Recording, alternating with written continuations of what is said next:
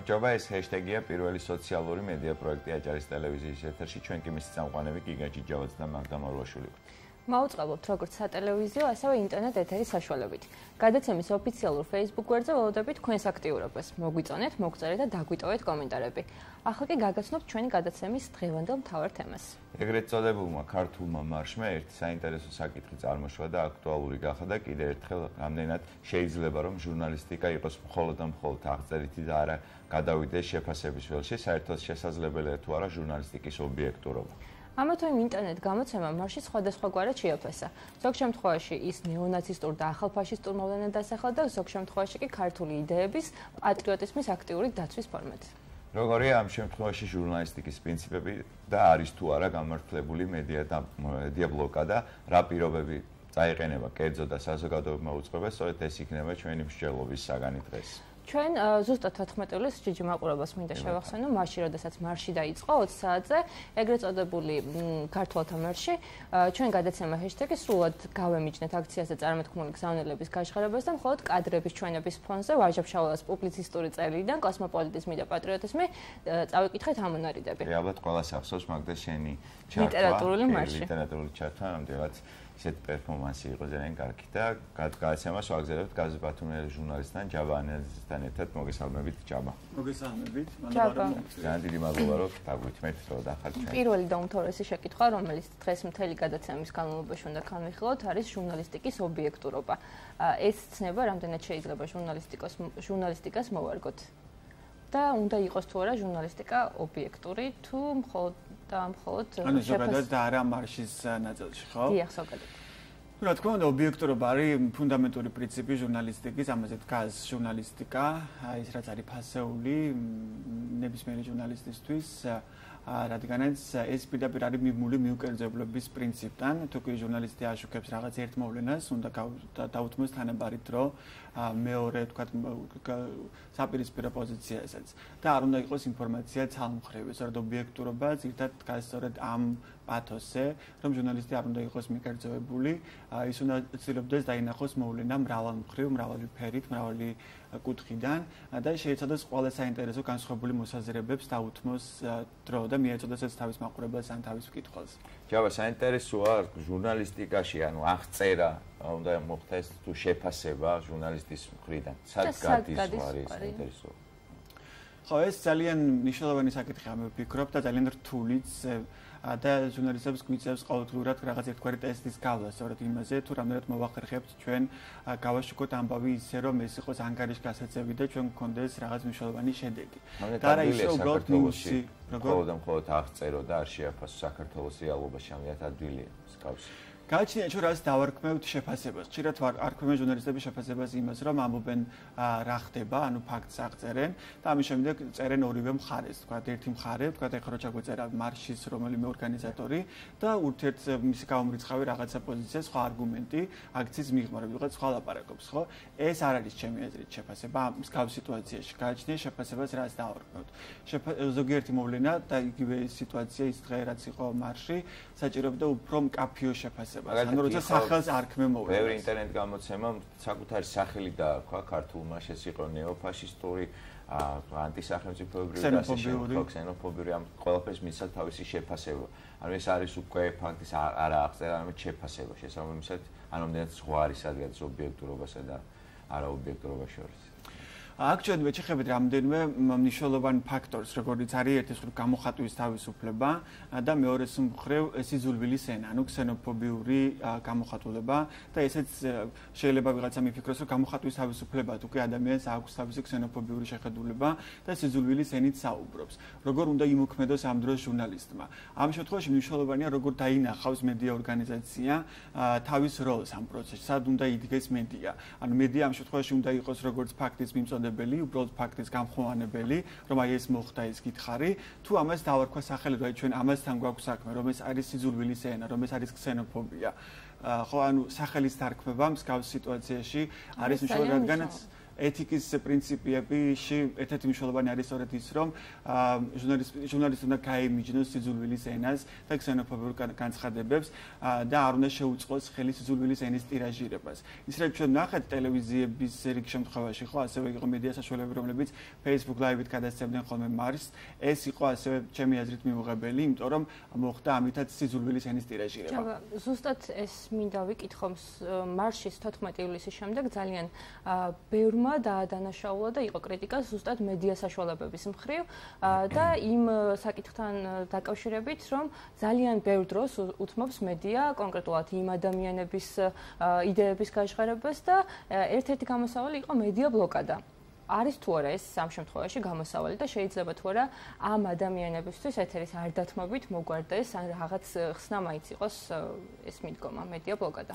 ჩემი აზრით მედია ბლოკადა გამოსავალი არ არის, ანუ ნებისმიერი ამბავი რაც ხდება ჩვენს ირგვლივ, უნდა მივაწოდოთ ამის შესახებ ინფორმაციას აუდიტორიას, მაგრამ გააჩნია როგორ მივაწვით. ფორმები არის ძალიან მნიშვნელოვანი. ეს ულტრამემარჯვენე მოძრაობები, ნეონაცისტურ მოძრაობასაც ეძახიან. ხო, არ არის ახალი მოვლენა, ჩვენც გვინახავს მსგავსი რაღაც სხვა ფაქტები. ასევე ევროპაშიც არის მსგავსი მოძრაობები და იქაც უკვე ერთგვარი პრაქტიკა აქვს მედიას, როგორ აშუქებს მსგავს ფაქტებს. იგივე ვთქვათ, გერმანიაში ვთქვათ მსმენია, რომ როცა არის რაღაც ნეონაცისტური მოძრაობა, აჩვენებენ თავად ვიდეოსაც კი არ გადასცემენ ეთერში, აჩვენებენ მხოლოდ ფოტოებს და ფოტოების ირგვლივ მიდის მსჯელობა. მნიშვნელოვანი ასევე ისიც, რომ როცა იწყება დისკუსიები ამ პრობლემაზე, იქ არ იწვევენ თავად ამ ლიდერებს, ამ მოძრაობის ლიდერებს, არამედ იწვევენ ადამიანებს, ვისაც შეუძლია მსგავს მოვლენას დაარქვას თავისი სახელი და ახსნას თუ რასთან გვაქვს საქმე.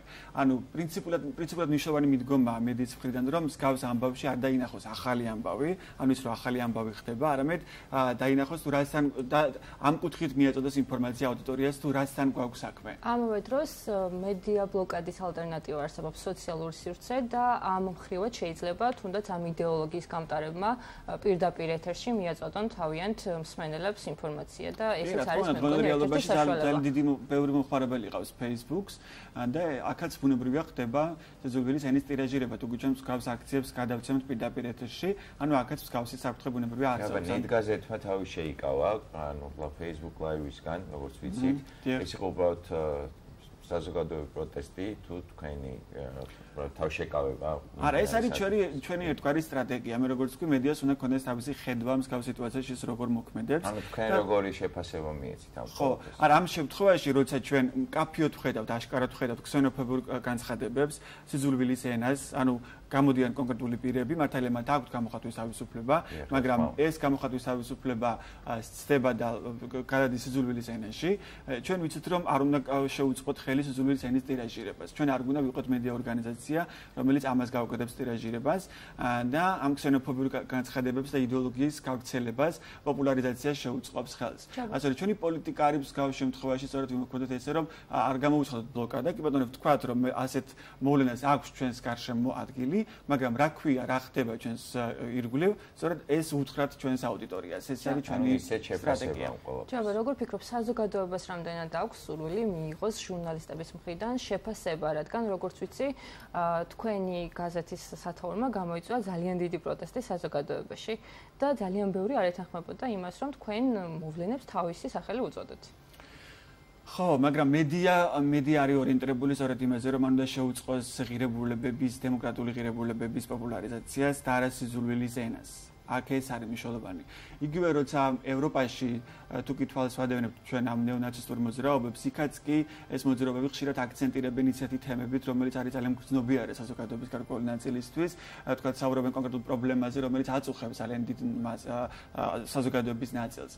მაგრამ და შეიძლება აქ შეგნარიც გაუჩნდეს კითხვა, რომ რატო არ უნდა ვისაუბროთ ჩვენს ამ თემაზე, თუ კი ეს მოძრაობა ამ თემაზე, ამ პრობლემაზე ამახვილებს ყურადღებას, ხო?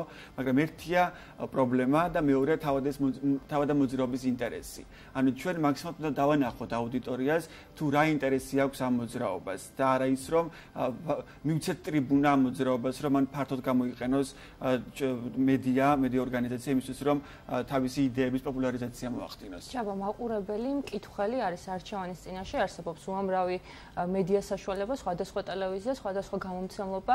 რა ხდება მაშინ, როდესაც თითოეული მათგანი თავის პოზიციას აფიქსირებს? ამ შემთხვევაში როგორ უნდა მოიქცეს მაყურებელი? მოსაზრებელი. ვის უნდა მიყვეს და ვის უნდა დაუჯეროს? არა, თავის პოზიციას როგორ აღა იყო რაღაც სხვა შეფასებები, თქვათ ხო? ანუ თუ კი სეზულვილი ენა ვიცით რაც არის, თუ კი ვისმენთ ამ აქციაზე სეზულვილი ენის შემცველ განცხადებს, არის სეზულვილი ენა, ხო? ძალიან ცუდია, როცა მედიას აკლია თავდაჯერებულობა, შეიძლება ასე ვიტყოდი, რომ ამას დაარქვას თავისი სახე, ან ვერ ბედავს თქვათ ამას, იმიტომ რომ ამის შემდეგ უფრო მწვავდება ეს პრობლემა და ჩვენ კიდეც მივიღეთ 14 ივლისის შემდეგ ის რომ საჯაროდ დაემუქრენ გაუპატიურებით ქალს, ხო? სწორედ ეს იყო ამის ერთგვარი შედეგიც და გამოძახილიც, იმიტომაც რომ იმ პირებმა, ვინც იდგნენ ამ აქციაზე, მათ იგრძნეს თავი, რომ ისინი არიან მნიშვნელოვანი ფიგურები, მათ აშუქებს მედია, მათ გადასცემენ პირდაპირ ეთერებში და ამის საშუალებით მათ ყავთ აუდიტორია შესაბამისად. ხო, ბუნებრივია ეს მედია სწორედ ყველაზე მძლავრი საშუალებაა დღეს მით უმეტეს, რომ შენ აუდიტორიის გარკვეული ნაწილის მობილიზება მოახდინო. მაგრამ მედია უნდა იყოს პირველ რიგში ღირებულებებზე ორიენტირებული. ერთის მხრივ უნდა წეს საზოგადოებას პატივი, რომ მიაწოდოს მას ინფორმაცია, მაგრამ მეორეს მხრივ თუ კი ის არის ღირებულებების პატივისმცემელი, უნდა დაარქვას სახელი, რასთან გვაქვს საქმე. მოდი, ჯაბა, ეხლა თქვენთან ერთად მინდა ქალბატონ სალომე აჩბას მივესალმოთ, მედია ჩეკერის რედაქტორს, რომელსაც დაუსვენთ კითხვებს, ჯაბა ჩვენთან ჩებით სტუდიაში. მოგესალმებით ქალბატონ სალომე. ქალბატონ სალომე, ჩვენ ჯაბასაც, ჩვენ სტუმარსაც სტუდიაში დაუსვით პირველი კითხვა, შეიძლება თუ არა ჟურნალისტიკა იყოს ობიექტური და თქვენთანაც იგივე კითხვით გადმოვართ და ძალიან საინტერესო იქნება თქვენი შეფასებაც.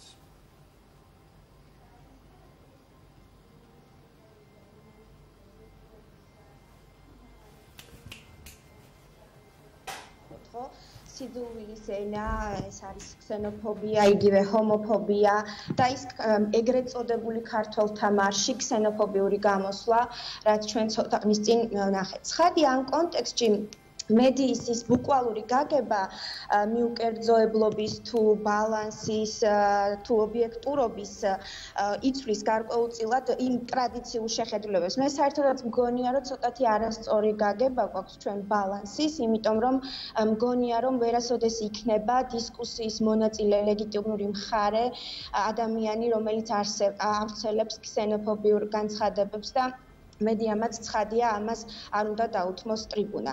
მედია უნდა იყოს ობიექტური, მედიამ უნდა მოახერხოს ამბისგან დისტანცირებული გაშუქება. ეს არის ძალიან მნიშვნელოვანი და რა არის მედიის მთავარი ფუნქცია, ხო?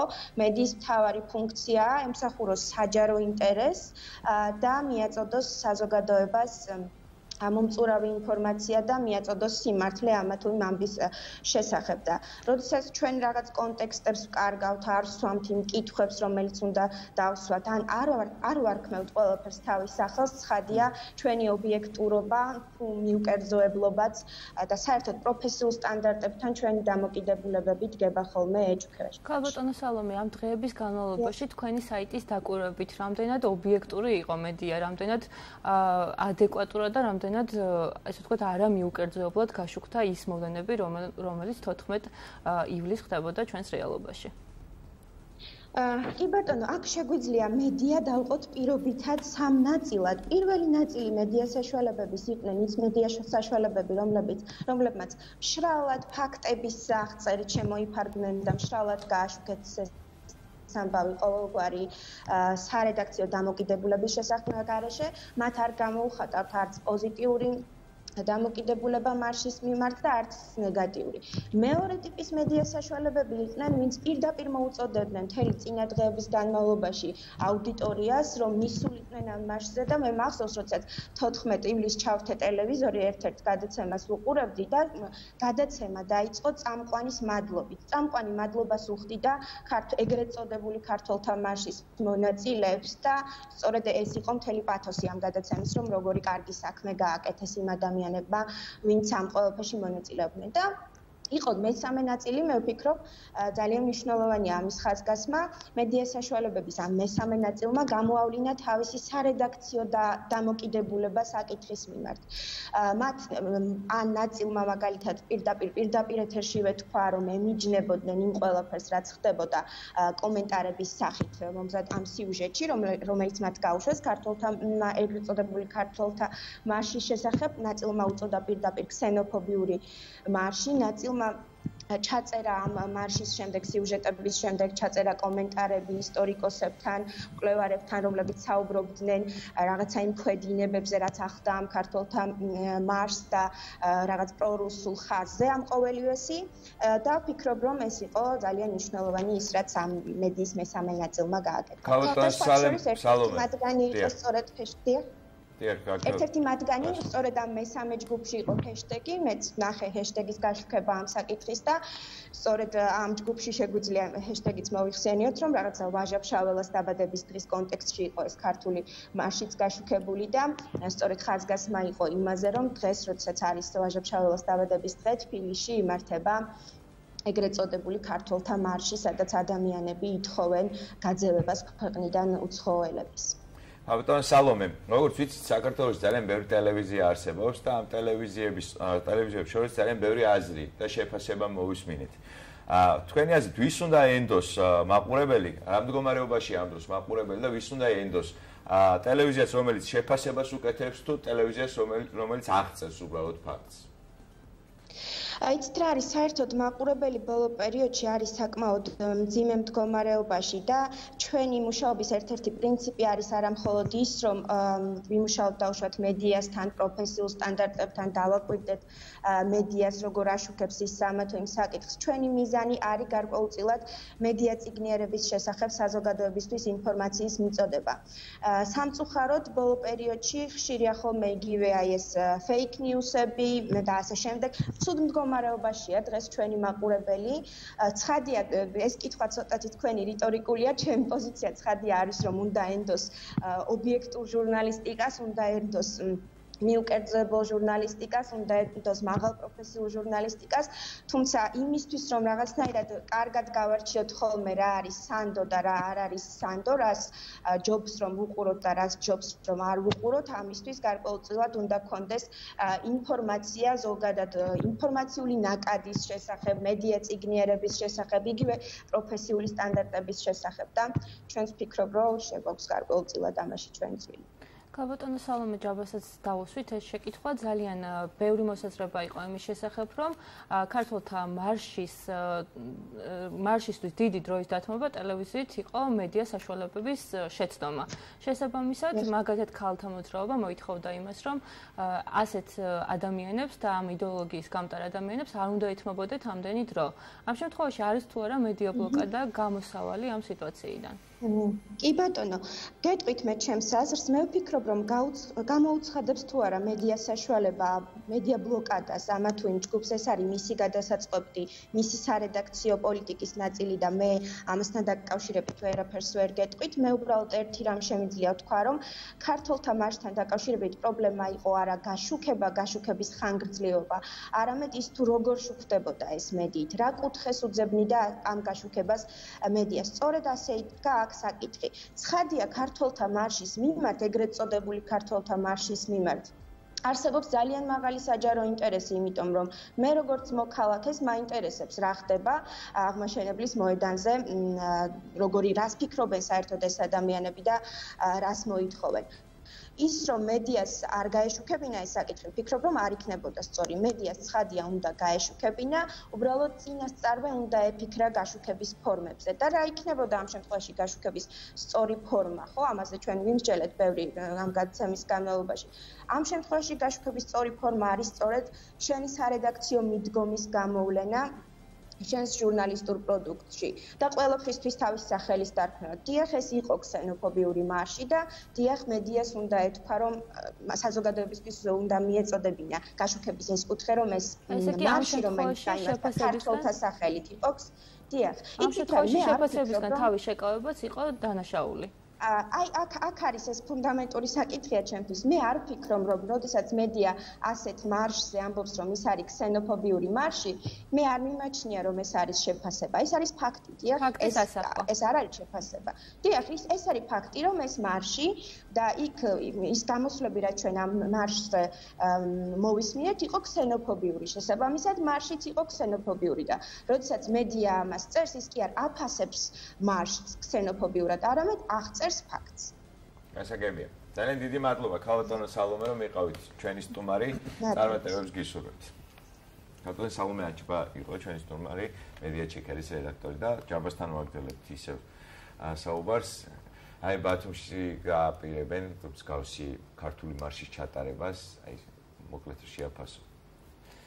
ჯაბა, ჩვენ გუშინ და გადაცემაში ვისაუბრეთ ამის შესახებ და აღნიშნეთ, რომ იმ აგრესიის ფონზე, რომელიც თვითონ მარშის მონაწილეებისგან წამოვიდა, შეიძლება საზოგადოების გარკვეულმა ნაწილმა, თქვათ, აღიაროს, რომ მთლიანი მარში იყო შეცდომა.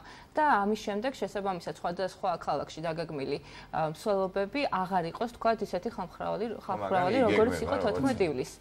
რამდენად შეიძლება, თქვათ, ამ დღეების შედეგებმა ადამიანებს არ გაუჩინოთ სურვილი, რომ წავიდნენ და შეუერთდნენ ამ მარშს. ხო, მე არ ვიცი ზუსტად იგეგმება თუ არა მარში ბათუმში, მეც მსმენია. ორგანიზატორებმა დაანონსეს რამოდენიმე დღეში აპირებენ ბათუმში. და ეძებენ თანამოაზრეებს. ხო, მე მსმენია რომ აპირებენ, მაგრამ არ ვიცი თქვა ზუსტი თარიღის შესახებ იმართება თუ არა, ნამდვილად არ ვიცი, ხო?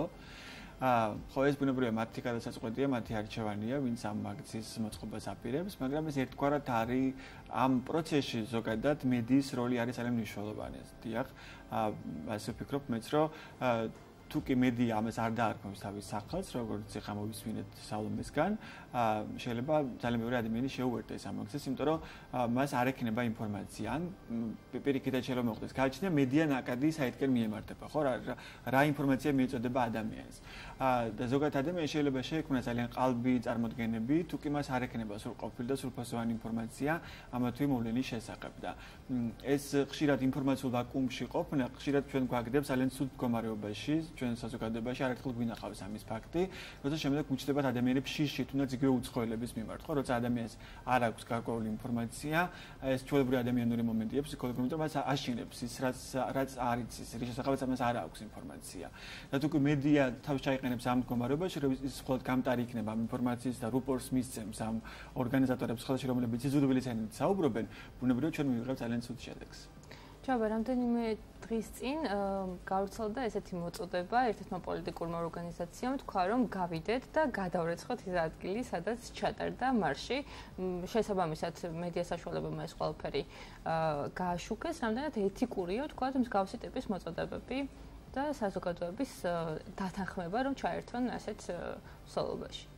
ბუნებრივი აქციას შეიძლება ქონდეს სხვადასხვა ფორმა, სხვადასხვა გზავნილი მოწოდება, დღეს მით უმეტეს ინფორმაციული ტექნოლოგიების პირობებში იცვლება აქციის მობილურობის ხარისხი და ყოველთვის ცდილობენ აქციის ორგანიზატორები მოუძებნონ აქციას ისეთი კუთხე, რომ ამით დაინტერესონ აუდიტორიის რაც შეიძლება დიდი ნაწილი, ხო? შეიძლება ეს იქცეს რაღაცა დაპირისპირების საგნად ორ განსხვავებული აზრის მქონე ადამიანებს შორის. დამეც არის ამის საშიშროება. ხო, ეს ბუნებრივი არის აქციის ორგანიზატორების საფრთხე, როგორც ერთ მხარეს, ასევე თუ კი მეორე მხარე არსებობს მეორე მხარესაც. ჩვენ ნახეთ შეფასებები იმ ადამიანების მხრიდან, ვინც ქართულ მარშს არის თანხმება, შემდეგ როგორი სიძულვილის ენა წამოვიდა განსაკუთრებით ქალბატონების მიმართ და ხო, ბუნებრივი სიძულვილის ესეთი მარშის ჩატარება, რასაც გადარეცხვის მარში ქვია. ხო. ხო, ანუ უფრო გამძაფრთა ვითარება, ხო? ანუ ამის თქმა გინდა. ხო, ანუ გამძაფრთა იმ კუთხით, რომ თქვა ერთი იყო მარში და შემდეგ მეორე დღეს მოვისმენთ განცხადება საჯარო გაუპატიურების შესახებ, ხო? მე გამიჩნდა განცდა ამ დროს, რომ სწორედ მედიის გავლენის შედეგი იყო, სწორედ ის და მედიას უფრო დიდ პასუხისმგებლობას ვანიჭებ სწორედ ამ პროცესში, რადგან მე თვითონ ჟურნალისტი ვარ, რომ სწორედ მედიის შედეგი იყო ის, რომ ამ ადამიანებმა დაინახეს საკუთარი თავი როგორც რაღაც ერთგვარი მნიშვნელოვანი ფიგურები ამ პროცესში. და სიძულვილის ენა ბუნებრივი არის მიუღებელი ნებისმიერ მხარეს, ვინც არ უნდა იყენებდეს მას, უნდა თქვას ამაზე ჟურნალისტმა უარი უნდა მიჩნდეს მას არ უნდა შეუწყოს მის ტირაჟირებას ხელი. ხო, მთავარი არის ეს თუ კი ვინმე სხვა გამოვა, სხვა ჯგუფი და იტყვის ანალოგიური სიძულვილის ენას გამოიყენებს და იქნება ასევე ქსენოფობიური, ასევე ანალოგურებს და მოიქცეს მედია, რომ მარტო ამან თქვა იმან თქვით არ შემოიფარგლოს და აქტიოს, რომ ამას აცხადებენ აქციაზე. გუშინ ერთ-ერთი ქართულ მარშის ერთ-ერთი ორგანიზატორის შვილმა, სალომე კორკოტაშვილმა გაავრცელა სოციალურ ქსელში პოსტი, სადაც ის წერს, რომ მას სისტემატურად მისდის მუქარი შემცველი მესიჯები და ასე შემდეგ შეურაცხყოფელი გინება და ასე შემდეგ. აი ამ დროს ხდება ესეთ გადაძახილი ერთმანეთში ერთი მხარე მეორე მხარეს რაღაც აგრესიით პასუხებს. აი შენი აზრით რითი უნდა დასრულდეს, როდის უნდა დასრულდეს, ან გაიქნება ის, რომ ეს პროცესი გაანეიტრალოს? ну ბუნებრივია ამის ლოგიკური პასუხი არის სამართლიანი გამოძიება, ხო? როგორც ერთ შემთხვევაში, ასევე მეორე მუქარის შემთხვევაში, თუ მუქარას ჰქონდა ადგილი ბუნებრივია. თუ კი ხელისუფლებას ექნება ადეკვატური რეაქცია და ეს რეაქცია გამოიყენება როგორც გამოძიების ჩატარებაში, ასევე შეფასებებში, თუ როგორ შეაფასებს ხელისუფლება ამ აქციას და გამოძიება ბუნებრივად ჩატარდეს ძალიან სწრაფ დროში და უნდა იყოს სამართლიანი გამოძიება, რომ შემდეგ საზოგადოებას ჰქონდეს იმის განცდა, რომ სამართლიანი რეაგირება მოყვა კონკრეტულ სამართალ დარღვევას. თუ ჩვენ გვინდა სამართლიანი სახელმწიფო, ბუნებრივია ეს ასე უნდა მოხდეს. გასაგებია. ჯაბა, როგორ ფიქრობთ, რამდენად გვაქვს ჩვენ საშუალება დავაკვირდეთ, რამდენად არის თქვათ მედია კვლევა, მედია კრიტიკა, რომელიც მოგცემს საშუალებას დავინახოთ, შუქდება თუ არა ობიექტურად მსგავსი ტიპის მოვლენები. ну ბუნებრივია მედია კრიტიკა ჩვენს ქვეყანაში სუსტია, ისე როგორც მედია წიგნიერების კუთხით ვითარება. სასურველია რომ იყოს უფრო მეტი ორგანიზაცია თუ ჟურნალისტი თუ მკვლევარი, რომელიც ამ კუთხით იმუშავებს და აკვირდება მედია ორგანიზაციას და დადებს სისტემატურად დასკვნებს, როგორ მუშაობს ესა თუ ის მედია ორგანიზაცია და სტანდარტებს შეახსენებს მუდმივ რეჟიმში ნებისმიერ მედია ორგანიზაციას. ну ამ კუთხით ვერ ვიტყურებ სახარებელო ვითარება გვაქვს, მაგრამ იგივე მედია ჩეკერი, ვისი ხელმძღვანელი ჩვენ ახლა გვესაუბრებოდა, ისინი აკვირდებიან ამ რამოდენიმე მედია საშუალებას და ამ კუთხით მნიშვნელოვან საქმეს აკეთებენ. ჯაბა, როგორ ფიქრობ, საზოგადოებრივი მაუწყებლის როლი ამ შემთხვევაში როგორია? სად უნდა იყოს საზოგადოებრივი მაუწყებელი, როგორ უნდა აფასებდეს მოვლენებს და თუ ხარ გმაყოფილი, თქვათ, იგივე ჩვენი მუშაობით, თუნდაც ამ დღეების განმავლობაში? თქმა უნდა, ობიექტური უნდა იყოს ეს პასუხი. ხო, არა, სიმართლე გითხრათ, არ მიდევნებია თვალ როგორ გააშუქა ეს პროცესი, მარშის პროცესი საზოგადოებრივ მაუწყებელმა. არ ვფიქრობ, რომ რაიმე განსხვავებული როლი შეიძლება ჰქონდეს ამ პროცესში საზოგადოებრივ მაუწყებელს. უბრალოდ არის ერთი მომენტი, რომ საზოგადოებრივ მაუწყებელს აქვს განსაკუთრებული ვალდებულება, რომ საზოგადოების ნებისმიერი ჯგუფის ინტერესი ასახოს. ასე რომ ბლოკადა მსგავს ნებისმიერი ჯგუფის მიმართ იქნებოდა მიუღებელი საზოგადოებრივ მაუწყებლის მხრიდან. შეიძლება ცალკეულ მედია ორგანიზაციამ თქვას უარი, რომ მე არ ვაშუქებ თქვათ ამ ჯგუფს, რომელიც იყენებს სიცოცხლის ენას, მაგრამ ამას ვერ იტყვის საზოგადოებრივ მაუწყებელი. მაგრამ მთავარია სწორედ განსაკუთრებული პასუხისმგებლობა, რაღაც საზოგადოებრივ მაუწყებელი ქვიათ, მნიშვნელოვანი შეფასებების თანხლებით გავიშვას ფაქტები მსგავს ვითარებაში და გაიმიჯნოს ნებისმიერ შემთხვევას, სადაც ხდება სიცოცხლის ენის გამოყენება. ან თქვენი აზრით უნდა გაშუქდეს ისე, რომ არც მაყურებელი დაზარალდეს და არც ის ადამიანები, ვინც აპროტესტს გამოთქვამს. ხო, რა, თავად ის რომ ფაქტი ხდება, ეს უნდა ვთქვათ. ნებისმიერ შემთხვევაში, მაგრამ იგივე თქვა თუ კი მოეწყობა დისკუსიაში არ უნდა მოიწვიოს, მე ვფიქრობ, ტელევიზიამ ან ნებისმიერ მედია ორგანიზაციამ, იგივე ამ ქსენოფობიური რაღაც მოძრაობების ლიდერები. ასე ხდება ევროპაში, მე როგორც ვიცი, და ასე თქვა იგივე პრეცედენტი იყო საზოგადოებრივ მაუწყებელში თბილისში, როცა საუბარი იყო 17 მაისის მოვლენებზე, ნინო ზაუტაშვილმა, ჟურნალისტმა მოიწვია უშუალოდ თქვა სექსუალური უმცირესობის წარმომადგენლები და მათი უფლებების დამცველები, რომ სწორედ ფოკუსი გაეკეთებინა სწორედ ამაზე, ვინც არის მოწყვლადი ჯგუფი და მათ საჭიროებებზე. ანუ ამ კუთხით წამოწია მან პრობლემა და არა ის, რომ დაესვა ორი მხარე და დაძაბულობა შეექმნა ეთერში. ანუ ამ დროს შოუს მოწყობით და რაღაც რეიტინგის შექმნით არ უნდა იყოს ჩემი აზრით. სწორედ ეს მინდოდა მეთქვა, ხშირ შემთხვევაში მიაწერენ შეფასებების გაკეთებას, უკავშირებენ რეიტინგს და უკავშირებენ იმას, რომ ამ გზით ძალიან მარტივია მოიპოვა პოპულარობა, მაგრამ მე მგონი აი ამასაც უნდა გაემიჯნოს მედია საშუალება. როცა საქმე გვაქვს სიძულვილის ენის გამოყენებასთან, რომელსაც შეიძლება ძალიან დიდი უარყოფითი შედეგები მოყვა საზოგადოებაში და ძალიან დიდი საფრთხის შემცველია. ამ დროს ის რომ მედიამ სასწორზე დააყენოს რეიტინგი და მეორე პროფილირებულება და რეიტინგმა გადაწონოს, ბუნებრივია საქმე გვაქვს უპასუხისმგებლო მედიასთან, თუ კი რეიტინგს მიანიჭებს ამ შემთხვევაში მით უმეტეს უპირატესობას. ძალიან დიდი მადლობა. მაყურებელმა შეაფასოს ვინ როგორ რეიტინგებს, როგორ იხვეს დანარჩენი. ალბათ მაყურებლის განსაცდელია. დიდი მადლობა ჯაბა ანანიძე იყო, გაზეთ ბათუმელების ჟურნალისტი, ჩვენი სტუმარი. მადლობა რომ იყავით დღეს ჩვენთან ერთად. ზარგინავასთან საზოგადოებრივი მაუწყებლის აჭარის რადიოსა და ტელევიზიის ჟურნალისტთან ვაგრძელებთ თემას და პირველივე შეკითხვა იქნება საზოგადოებრივი მაუწყებლის როლი მიმდინარე პროცესებში. მოგესალმებით, მივესალმები მაყურებელს ჰეშთეგის როლი საზოგადოებრივი მაუწყებლის, რა თქმა უნდა, ძალიან მნიშვნელოვანია და ერთ-ერთი ზოგადად მედიის ხერხემალი უნდა იყოს ყველა ქვეყანაში, მათ შორის საქართველოში დამერწმუნებით. მე მედია ჩეკერის რედაქტორი საუბრობდა რამდენიმე წუთის წინ თქვენს ეთერში, თქვენს გადაცემაში და მედია ჩეკერის სტატიები წამიკითხავს დაუშვათ ამ მოვლენებთან დაკავშირებით მედიის გაშუქების თვალსაზრისით, ხო?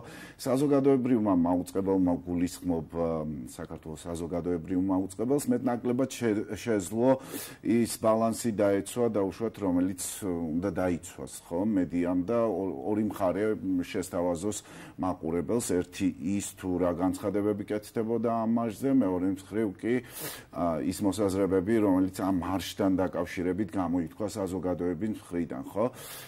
ხო, ამ შემთხვევაში მე ყოველდღიურად უკვე აღარ ვარ ახალი ამბების მომზადებაში ჩართული ჩვენს მაუწყებელში, თუმცა გამაჩნია ჩემი აზრი, როგორ შეიძლება თავი დავაღწიოთ იმ უხერხულობას ერთი მხრივ მაყურებელთან მიმართებაში და მეორე მხრივ დავიცვათ ეთიკური ნორმები, მით უმეტეს გვაქვს დოკუმენტი ქვეყანაში არაჩვეულებრივი და ორგანიზაცია ეთიკის ქარტია, რომელიც თავის დროზე 150-ზე მეტმა ჟურნალისტმა დავაფუძნე და ყველას მოსაზრება, ყველას აზრი იმ პრინციპებში გაიწერა, იმ 11 პრინციპში, რომ შეიძლება თუ რა იყოს ზოგადად ჟურნალისტიკა ობიექტური.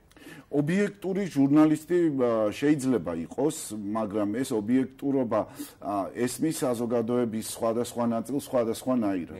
და არის ობიექტურობა, ამაზეც ძალიან ბევრს დაობენ დღეს საზოგადოებაში და ახლა ჩვენ ვერ ვიტყვით, რომ ერთნიშნულოვნად ვინც გააშუქა ორმხრივადან უფრო მეტი დოზით ხო ის კრიტიკა დაუშვათ ამ მსვლელობის მიმართ, ის იყო ობიექტური თუ ეს იყო უფრო მეტად ობიექტური, ამაზე დაობს დღეს ხო საზოგადოება და რაღაც ესეთი ცალსახა პოზიცია მე როგორც ერთ-ერთმა დაუშვათ დაინტერესებულმა პირმა ვერ მოვისმინე, ვერ წავიკითხე დაუშვათ რამდენად ობიექტური იყო ამ შემთხვევაში მედია, ხო? გარდა იმისა, რომ არსებობს უამრავი ტელევიზია, არსებობს ინტერნეტ გამოცემები, არსებობს რადიოები და ასე შემდეგ, მედია Facebook Live, რომელიც უკენებია სოციალური მედია. მე ვთვლი, რომ დღეს ყველაზე დიდი გამოწვევა ნებისმიერი საზოგადოებისთვის, ნებისმიერ ქვეყანაში არის სოციალური მედია, იმიტომ რომ უწყვეტ რეჟიმში ძალიან დიდი რაოდენობით და სხვადასხვა მხრივ მიწოდებული ინფორმაცია გააშუქოს ნებისმიერ ადამიანს შეუძლია ყველა ინფორმაცია მე დარწმუნებული ვარ, რომ სოციალურ ქსელებში უფრო მეტი მაყურებელი ყავდა ამ იმას მარს ვიდრე ტელევიზიებით. თუმცა ტელევიზიებს ალბათ უფრო მეტი, ალბათ კი არა და უფრო მეტი პასუხისმგებლობა ეკისრება. თუ საუბრობდით და საინტერესოა, ორი მხარის მოწვევა სტუდიაში ან უბრალოდ ორი ადამიანის ორი მხარის ერთმანეთთან დაპირისპირება არის ნიშნავს თუ არა ობიექტურობას ზოგადად ტელევიზიაში. რაოდენობის მხრივ ვისაუბროთ ბალანსის შენარჩუნებაზე და ნიშნავს თუ არა ეს იმას, რომ აპრიორი აუცილებლად იქნება ბალანსი მიღწეული. არა, ეს ზოგადად ბალანსიც პირობითი რაღაც მცნება, ახლა თუ ადამიანები რაღაც ზოგადად დღეს არის ესეთი რაღაც მიდგომა, რომ ორი მხარე თუა წარმოდგენილი, ეს უკვე არის ბალანსი, ეს არ არის ბალანსი, ბალანსი არის დაცული მაშინ, როდესაც წონადი სტუმარი ყავს მოწვეული, ხო? ნუ ახლა მე როგორ შეიძლება დავუშვათ ვიყო რაღაც კვალიფიციური ეკონომიკურ საკითხებში ან არ ვიცი ენერგეტიკის ნებისმიერ სხვა თემა, რომელიც ცდება ჩემს პროფესიულ რაღაც თვალთახედვას, ხო? ამ შემთხვევაში ჩვენ დავუშვათ ეთერებიდან გვესმის ისეთი ადამიანების მოსაზრება ამ ყველაფერზე, რომლებიც დავუშვათ თვითონ კარგად ვერ ხვდებიან პრობლემის არს. უბრალოდ რატომღაც ქართული მედია მოწყობილია დღეს ისე, რომ სტუდიებში ვინც უფრო ხმამაღლა ყვირის, ვისი გამოსვლებიც უფრო სანახაობრივია, ის ადამიანები გახდნენ რატომღაც სასურველი სტუმრები, ხო, ტელევიზიების. მე პირადად როდესაც ვაკეთებდი თოქ-შოუებს და დღეს ვაკეთებ სხვა ფორმატში, ყოველთვის გავდიოდი ამ ზღვარზე, რაღაც რისკის ზღვარზე, მით უმეტეს წინასაარჩევნო პერიოდში. ჩვენ საუბრობთ ახლა რაღაც ერთ კონკრეტულ მარშზე, თუმცა ეს ამბავი არ დაწყებულა 14 ივლისს, ხო? წინასაარჩევნო პერიოდში მე მახსოვს 3 თუ 4 გადაცემა სხვადასხვა პოლიტიკური პარტიების პრეზენტაციები როცა გქონდა, 3 თუ 4 გადაცემა რაც დაიწყო ეთერი დასრულებამდე 1 საათის განმავლობაში, ყველა წინადადების შემდეგ ვიხდიდი ბოდის მაყურებლის წინაშე, ვემიჯნებოდი იმ პოლიტიკური სუბიექტების რაღაც მოსაზრებებს მაუწყებლის სახელით და ისე მთავრდებოდა ეთერი, რომ მაყურებელს, მაგრამ მაინც ჰქონდა რაღაც ხარვეზე, რაც მედია მონიტორინგის შემდეგ მოხდა და ჩემთვის იყო ერთგვარი გაკვეთილი, იმიტომ რომ ჩვენ ისევე როგორც დღეს ქართული მედია, როგორც ქართული სახელმწიფო დღეს არის გარდამავალ რაღაც მოწყობის ეტაპზე, ისევეა ქართული მედიაც, ხო? ჩვენ ძალიან ბევრი გზა უნდა გავიაროთ კიდევ იმისათვის, რომ რაღაც სრულყოფილ სტანდარტებზე შევთანხმდეთ, რომ იმაზე შევთანხმდეთ, რომ რაღაც უფრო მეტი მუშაობა გჭირდება პროფესიული თვალსაზრისით, იმიტომ რომ განათლებას მოაქვს დანარჩენი სხვა რამე, ხო? ობიექტური მედიაც, კარგად გაკეთებული ტოქ-შოუები, კარგი გამოცემები და ასე შემდეგ. ამ ხრივ ანუ ძალიან ბევრი სამუშაო გვაქვს ჩვენ მედიას თვითონ სამუშაო გვაქვს იმისთვის რომ შევძლოთ მომავალში. ლაშა ასეთ სამუშაოებს ძალიან ხშირად ხელს უწყობს მედია კრიტიკა, მედია ანალიზი, ყოველთვის ისმის ის ფაქტი რომ ხო, აი ყოველთვის არის შენიშვნები იმასთან დაკავშირებით, რომ თქვათ ასეთი ადამიანებისთვის დროის დათმობა და ეთერის დათმობა არის ძალიან დიდი შეცდომა, მაგრამ ამით არაფერი არ იცვლება და ფაქტი ისევ და ისევ მეორდება. რატომ ხო, აი მოდით შევთანხმდეთ იმაზე, რომ 1 ან 2 თუ 3 ტელევიზია თუ ეთერს არ დაუთმობს ამ ადამიანებს, ეს ადამიანები ფლობენ ფაქტობრივად მან ფლობელობაშია რამოდენიმე ტელევიზია, მაღალტირაჟიანი გამოცემები, ინტერნეტ პორტალები, ანუ მათ აქვს საშუალება დამოუკიდებლად შეიქმნან და მოიცნან აუდიტორია. კი, როდესაც ახლა სალომე საუბრობდა, ჯაბამაც ახსენა, რომ როდესაც წამყვანი მადლობას უხდის ახლა ამ მარშის მოწყობისთვის, ამა თუ იმ პოლიტიკურ თუ არ ვიცი, ამ მარშის ორგანიზატორს, ახლა იმ მედია საშუალებას ხო გამიზნულად აქვს ინტერესი ჩადებული და ახლა ხო, მაგრამ ისინი არც მალავენ ამ ხალხს. ხო, ეგ არის პრობლემა და არ მალავენ და არ ყავს მცირე აუდიტორია, ხო, ასეთ მედია საშუალებებს.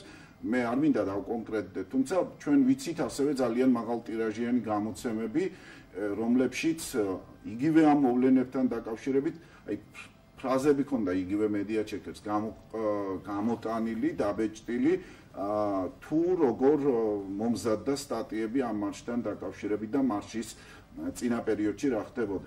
აი ამ მანქანასთან ბრძოლა არის ურთულესი. ერთი მხრივ პროფესიული სტანდარტი ზოგადად ამ ადამიანებისთვის ხშირად უნდა აბალანსებდეს ამას თუ კი თავად ჟურნალისტები არ აბალანსებენ ამ ყველაფერს. ხო, ქარტიის საბჭოში ვიყავ მე 3 წელი, ხო? მაგრამ როგორც აღმოჩნდა ეს ქარტია ვერ ახერხებს იმას, რომ მსგავსი ბალანსი დაიცვას ტელევიზიას. ეს არის ნებაყოფლობითი ორგანიზაცია, ჯიჯი ამას. ზოგადად არის რეკომენდაციული ხასიათის რეკომენდაცია ხო, მაგრამ არანაირად სადამჯელო. ვერავის ვერ დააპატიმრებს, ვერავის ვერაფერს. მაგრამ შეიძლება იყოს ალბათ სანქცირება, რაც კი ბატონო, გადაწყვეტილებები რომელიც ქარტიის საბჭოს გამოაქვს, ხო, ეს არის სარეკომენდაციო ხასიათის და შესაბამისად ამ რეკომენდაციას ვინ გაითვალისწინებს, ვინ არ გაითვალისწინებს, უკვე მათი გადასაწყვეტია, ხო? მეორე მხრივ აქ კანონმდებლობაც, რომელიც ლიბერალურია ერთ-ერთი ჩვენი და არც უნდა ჩაერიოს, ხო, სახელმწიფო, მაგრამ სახელმწიფო უნდა ჩაერიოს ალბათ სხვა მხრივ. მანამ ვიდრე კონკრეტულ ქალს ვიღაცას გაუპატიურებით დაემუქრება ვიღაცა იგივე ის ადამიანიც ხო გამოხატავდა თავის აზრს ამა თუ იმ მოვლენასთან დაკავშირებით ამ შემთხვევაში მარშთან დაკავშირებით როდესაც მას ემუქრებიან ეს უკვე რა ვიცი გამოძიება მიმდინარეობს ჩვენ არავინ არ ვიცით ზუსტად რა მოხდა იმიტომ რომ გვესმის ურთიერთგამომიწყალე გამოძიება დაადგენს კი ბატონო გამოძიება დაადგენს წინ მოვლენებს არ გაუსწროთ თუმცა აი მაინც იქამდე მივდივართ რომ გარკვეულწილად სახელმწიფომ ამ სიტუაციაში ბოლომდე ვერ მოახერხა შეესრულებინა თავისი როლი ხო სახელმწიფო უფრო მაღლა უნდა იქნას იმიტომ რომ ჩვენ ძალიან დიდი ბოდიში ჯიჯი მაშინ როდესაც ესეთი მარში ქალაქის დედაქალაქის ცენტრში კეთდება ხო ჩვენ უნდა მოვისმინოთ სახელმწიფო მოხელეების პოზიცია. იგივე საკანონმდებლო ორგანოს წარმომადგენელი დეპუტატები. მე წავიკითხე 1-2 გუგლი მაღრაძეს ქონდა და რაღაც კონკრეტულ სააგენტოებზე თანარჩენებისგან ძალიან ბევრი დღე არ მოგვისმენია და უშუალოდ პოზიცია როგორ აფასებდნენ ისინი. ეს ერთგვარი სიგნალი შეიძლება იყოს უარყოფითი იმ უცხოელი მეწარმეებისთვის, ვინც ამ ქვეყანაში ჩამოდიან, ინვესტიციებს დებენ და რა ვიცი, გარკვეულწილად ჩვენს ეკონომიკას ქმნიან, ხო?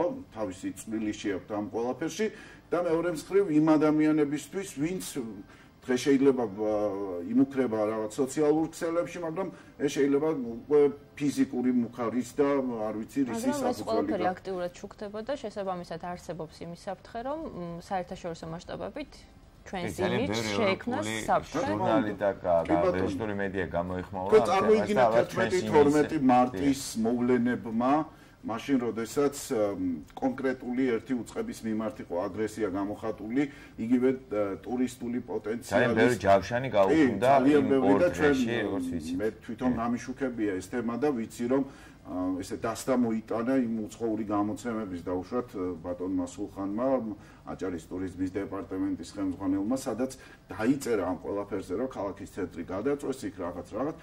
ახლა წარმოიდგინეთ, ამან რა რეზონანსი შეიძლება გამოიწვიოს დაუშვათ იმ ქვეყნებში, საიდანაც ეხა როგორც ვიცით, აქციის ორგანიზატორებმა, ქართული მარშის აქციის ორგანიზატორებმა დაანონსეს ბათუმში შემდეგი აქცია. კიდე როგორი იმოქმედებს, როგორც თქვენს, რა თქმა უნდა, ჯერ ზუსტი თარიღი არ არის ცნობილი. აი, არის ბათუმი მზად იმისთვის, რომ აყვეს ამ აქციას. როგორც ვიცით, გუშინ გადაცემაში თქვი, რომ ბათუმი ყოველთვის არ გამოირჩევა ხალხმრავალი აქციებით. რასელოდები შენ პირადად, როგორც ჟურნალისტი, ამასთელი ჟურნალისტი ხარ და ძალიან ბევრი აქცია გაგიშუქებია და შესაბამისად. გეტყვით, ხო, აქაც ალბათ მედიის როლია ძალიან დიდი, იმიტომ რომ ჩვენ არ უნდა მივცეთ ტრიბუნა და აქციონ დაუშვათ კონკრეტული მედია საშუალებებს. მაგრამ შეზღუდის უფლებაც, რა თქმა უნდა, არის. არა, მით უმეტეს საზოგადოებრივ მაუწყებელს უწევს ამ დროს რაღაც ძალიან სახიფათო ზღვარზე გავლა, ხო? მაგრამ ჩვენ მაინც უნდა შევეცადოთ, რომ რაღაც მოზომილად რა თქმა უნდა, ქსენოფობიური განცხადებების უფლება. კი ბატონო, აი ბათუმში რამდენად მოახერხებენ, არ ვიცი, ჩვენ გვინახავს კონკრეტული პრორუსული პოლიტიკური ძალების აქციები, არც თუ ისე მცირე რიცხოვანი სხვათა შორის, ხომ?